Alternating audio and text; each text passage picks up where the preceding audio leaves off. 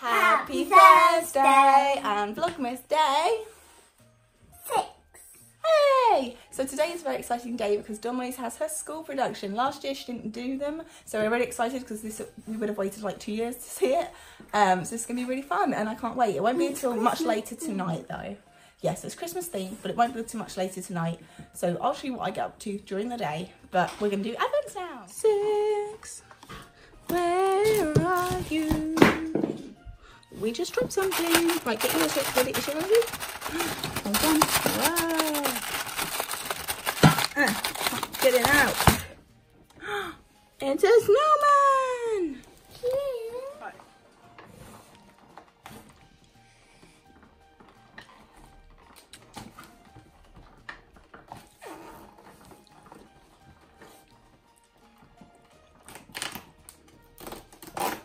Oh, that's a big one.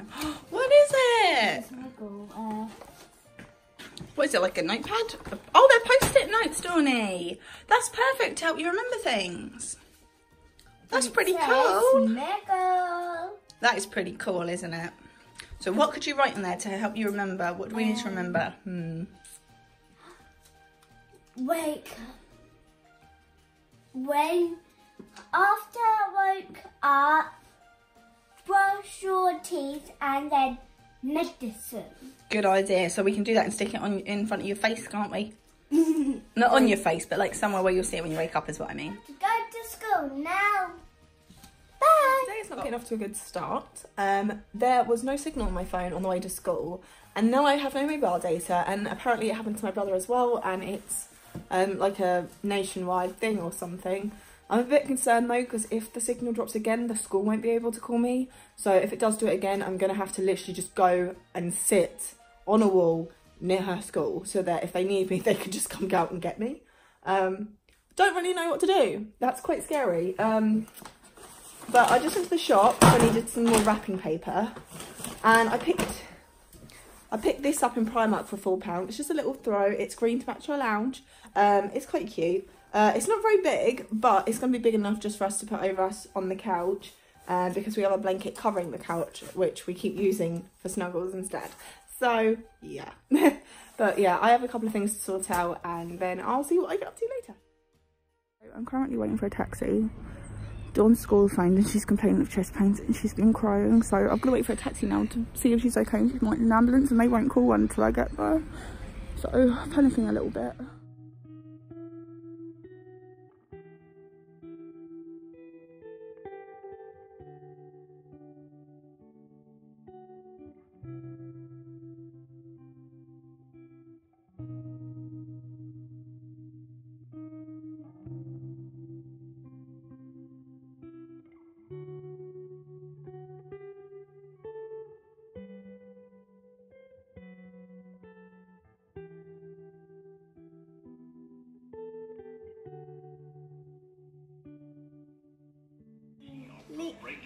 Incomplete.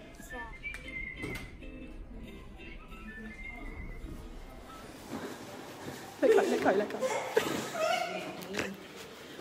She definitely did not buzz that laugh.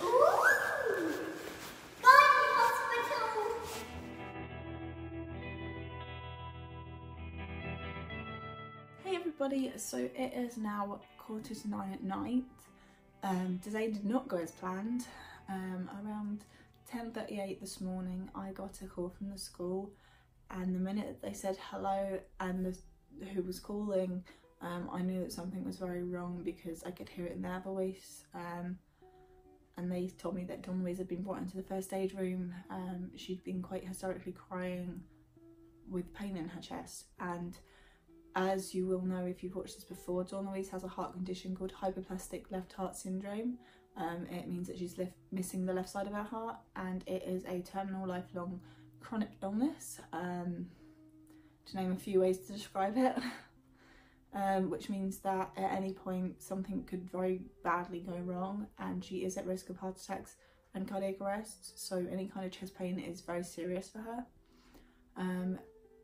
This only ever happened once before in her life. She was 3 years old and it was like 11 o'clock at night, and she woke up and she was just screaming in agony, grabbing her chest and falling to the ground as she tried to get to me.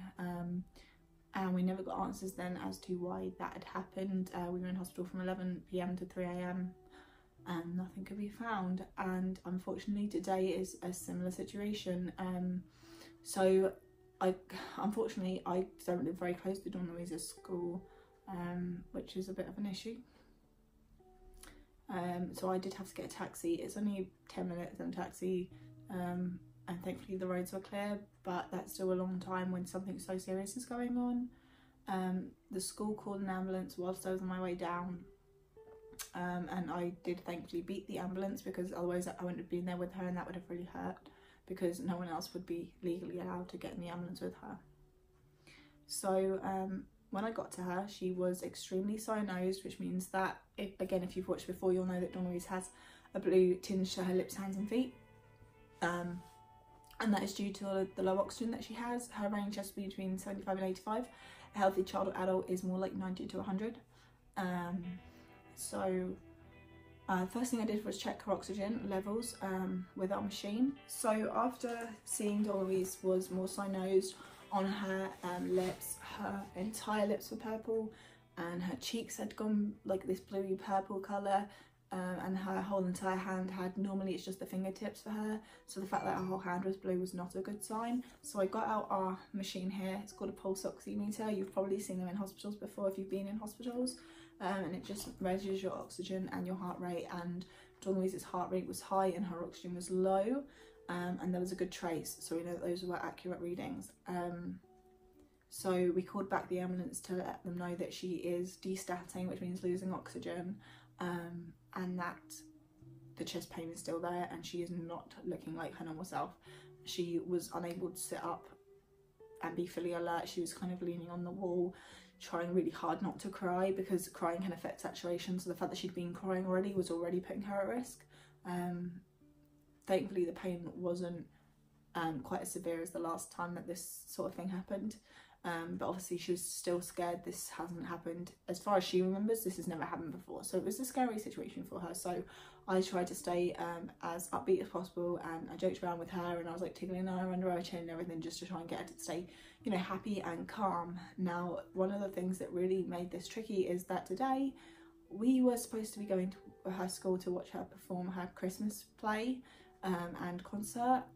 She had been rehearsing for this for like a month. She's got a costume, she's got a part in it. She was so excited to show it to us, because they didn't get to do one last year, so it really did hurt that it happened today, because this is like one of the worst parts about being a heart family, is that it is so scary to look forward to things, because things go wrong so quickly. Like this one, when I sent her to school, she was perfectly fine. First couple of hours at school, she went to school at 8:30 this morning, so for the first 2 hours she was completely fine. And that's what I mean, like all it took was a couple of hours and so much changed drastically. So her saturations went down to 72, and then slowly they came back up, thankfully, but they had been below, which was risky for her, which meant that we needed to get the ambulance sooner. So we called them back and they said, okay, we're going to get you one on high alert, they're going to put the sirens on, they'll be with you in at least 3 minutes. And thankfully they did arrive, a first responder first, and they checked her saturations and everything. We had a chat about her condition and what had been going on, and they were going to give her oxygen, and then the ambulances and paramedics showed up, so they took over. They decided not to give her oxygen because it was fluctuating so much between in and out of her range. They didn't want to give her it if she didn't need it. Thankfully she was able to go the day without having oxygen, which is a big deal, because the last time that we were in hospital she had to stay in overnight over oxygen, so that was a big step for us. So whilst we were still at the school waiting on the ambulance, Dawn-louise said that she needed to go to the bathroom, so I went to take her and she couldn't go, and then when she went to stand back up she was almost sick. She was sort of gagging, which is worrying, because heart pains and sicknesses, they're not good when they go together. That can be a problem. Also because she really needs to make sure she doesn't lose fluid and that she doesn't lose weight, because both of those affect her heart and her medicine, so it's very important that we obviously keep an eye on that for her as well. So when the ambulance came, they put her on the stretcher, and we got into the ambulance, and unfortunately she was sick again, and this time she was actually sick. She only brought up water though, then we got to the hospital and she was waiting to be given observations, and she was sick again, and this time she filled up a whole cardboard like bowl thing they have for sicknesses and stuff. She filled that all up, and it was purely just water. There was nothing, there was no bile, no food, nothing like that in it, even though she'd eaten already that day. So it was bizarre that it was just water. Now they think that the reason that it was just water is because she'd already digested the food that she had eaten, which meant that she digested it pretty quickly as well, which is a good sign, because at least then she had energy in her from the food. Because kids like Dawn-louise said, you struggle with how much energy they have, so losing that would have been really bad. So after they checked her saturation, her blood pressure, everything was sort of back to normal, but her colour was still really dark, so we did end up having to stay. We didn't get moved to a ward, we just stayed in the assessment unit on their bays, and we had various tests done. She had to have an ECG, an electrocardiogram, which she's very used to. They just put little stickers on you and then they clip wires to it, and it makes the like wiggly lines on paper to show the heart's rhythm, because it is very important that we watch that, because a lot of children with HLHS do end up having pacemakers and rhythm problems, so it is important that we make sure that those are clear.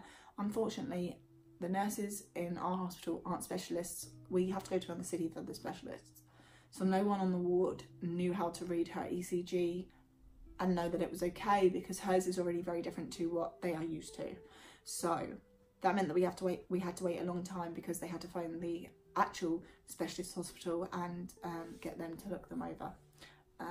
So thank God for emails, or that wouldn't have been a possibility, and we would have had to have gone to the specialist hospital. So what else happened? She had her height and weight checked, and that was all fine. They had her have 8 milligrams of Dawn-louise every 5 minutes for, I think it was like 2 hours, so it was like hard to keep track of it, because 5 minutes is not a long time. By the time that you're done giving it, you're pulling it back up again. And then she was sick at about 1:40, so lowered it to 5 millilitres, and then they decided to try her with food because she was feeling hungry, and thankfully she wasn't sick. Thankfully that was the last time that she was sick, was at 1:40. So she, I'm trying to remember everything.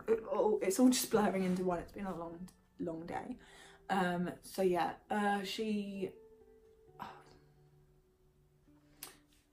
had a cheese sandwich and some chopped chip biscuits or something like that, I think they were.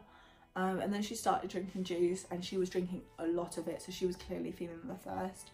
But thankfully she was not sick since 1:30, and it's now 5 to 9, so she's gone a while without being sick, thankfully. Now the weirdest thing is that we have no answer as to what happened. We don't know why she wasn't able to go to the bathroom, and that lasted for a while as well.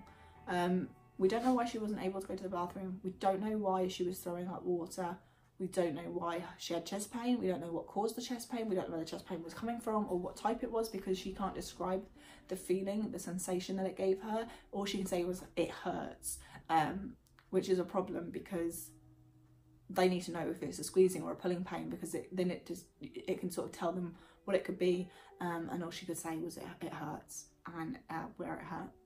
So that wasn't really enough information for them to go off. So they sent the information. They did a urine test as well, just to make sure that she hadn't picked up some sort of bug, because if she had, that would explain what was going on.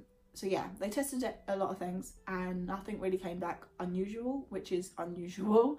Her saturations stayed quite good. I am going to, thankfully, now that we have this, because we didn't have one of these before and it stayed like this, and I'm so thankful that we do have this, because this is literally letting me sleep, because I can put this on her overnight. It will monitor her and alarm if things change. So if her saturations do go, I can get her an ambulance, because otherwise without this I would not be going to bed. I know I am exhausted, but I would stay up to make sure that she was okay, because I can't have her go the whole night without oxygen if she ends up needing it. So I'm very thankful that we have this, and that is thanks to a lot of our subscribers and lovely people around the world. So seriously, thank you, because on days like this is a literal lifesaver for us. Thank you so much for helping us get this, honestly, thank you. So I'm pretty sure that I've covered everything. If I haven't, I'll add it into tomorrow's video, because this is what this channel is. It's to raise awareness and get people to sort of understand what we go through, and that just because you don't look sick or disabled doesn't mean that you aren't. And my life is not as easy as sitting around waiting all day, because this is why I'm sat around waiting all day. I'm waiting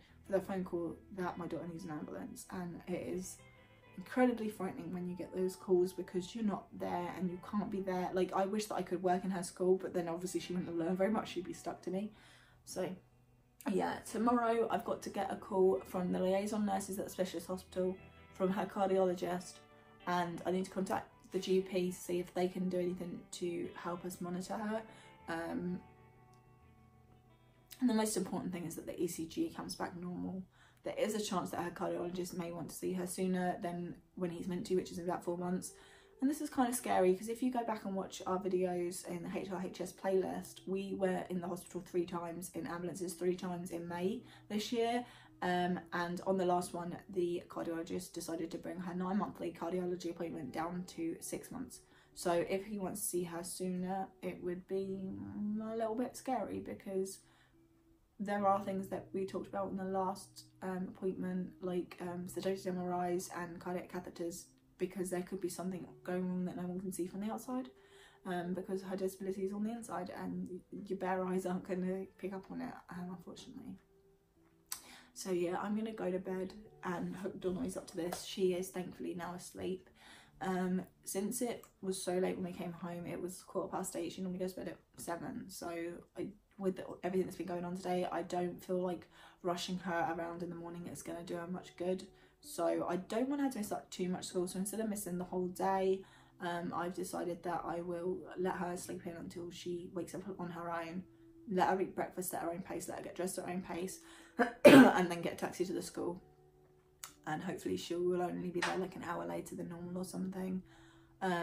I'm sure they understand us taking a day off, but Dawn-louise misses so much when she's sick. I don't want to take extra days off unless she really needs to, even though I am scared, because if this happens again tomorrow, I've got to try and get to her again, and it's just scary not knowing if you've got enough time to get there. Like, I don't want her to be in an ambulance alone. I don't want her to be in hospital alone.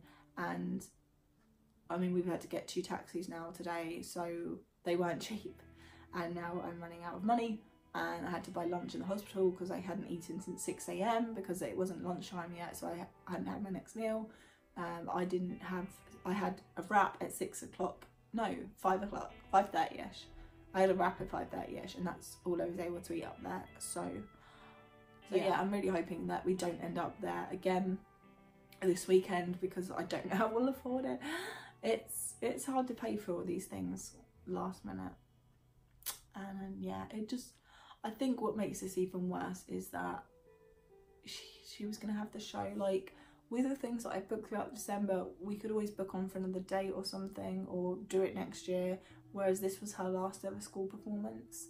As far as I know, I don't think she's going to do it in year 5 and 6, because they were performing to the 5 and 6-year-olds and the ones below them. So yeah, I'm pretty sure this was her last chance to do a school production, which is a very sad thing, really. I was really looking forward to seeing her doing it. She'd been practicing, and this morning she was running around and she was so excited, and it just hurts so much when that excitement just falls out, you know. I remember her little face this morning, just lighting up over it. She was just so excited to have her godmum and I can watch her and singing out to her heart's content, and her friends' mums who have been really supportive of Dawn-louise being different, for lack of a better word. We've had some mums be really lovely with it and respectful of what Dawn-louise will and won't talk about, and making sure that the friends that she has are respectful about that as well. And they were saying that they will look forward to seeing her up there as well as their own kids, which was really sweet. So yeah, it's a bit of a sad day. December got off to a really great start, and then everything just went wrong today. And I've got to admit, there is one thing that I'm extremely thankful for though, and that is that this morning I had no signal for the first half an hour that Dawn was at school. So God forbid if something had happened whilst I had no signal, she would have been in an ambulance and in hospital alone, and that would have been really scary, because she can't voucher her own needs. So it is pretty scary to think that I may not have got there in time, or you know, it just doesn't bear thinking about. But obviously I'm gonna leave the vlog here. But yeah, this is a little insight into the less fun side of our life. We do have some fun things coming up this weekend, which the doctors have said she's fine to do as long as she's finding herself. So I think I'm going to keep her in her wheelchair just to make sure that her body isn't overdoing it. Because this morning when she was complaining of the chest pain, she was just sat in English class. She hadn't been doing any exercise or anything, no stress work, like body stressed, overworked sort of thing. So yeah, we really are stumped as to what happened today and what caused it, and if it will happen again, we don't know. So we really just have to wait and see what happens. And I just really, really, really hope that nothing else happens. I really hope that this is it for now. I just want her to enjoy her life, and it's really hard to not feel like every time that you have these beautiful days out planned or big milestones, it just feels like they're getting ripped out from underneath you. Like, there's nothing worse than not knowing what's wrong with a child with such a serious illness, because if we miss something or we figure it out late, it could very well be too late, and that is scary. So the fact that she's had chest pain is pretty worrying, because yeah, I don't know, we just have to hope that it is nothing too serious. But we'll find out tomorrow, and I will let you know tomorrow. Well, it'll be the next day for you, but yeah. Thanks to everyone who messaged us on Instagram to say that you hope she feels better. We really appreciate that. It gave her a little smile in the hospital, just knowing that people were thinking about her. And although we're not religious, we also really appreciate the people who did say they were praying for us. Even though it's not something I personally believe in, I do really respect and I'm thankful and grateful that we have people that care that much about her to do that for her. I really appreciate it. Yeah, I'm gonna go now. I won't be premiering this video because I don't want to have to talk through it. I feel like that would be like, I don't know, it wouldn't feel good, I don't think. So I won't premiere this video like I have been doing the other ones, but I probably will with the ones that we're doing this weekend, because I'm really excited for Dawn-louise to get her surprises. And the reason that they're surprises is because then if something like this happens, I can just be like, oh, it's cancelled, oh no, and not have her feel like she's missing out, because I just want her to enjoy life. I don't want her to feel like she's missing out on everything.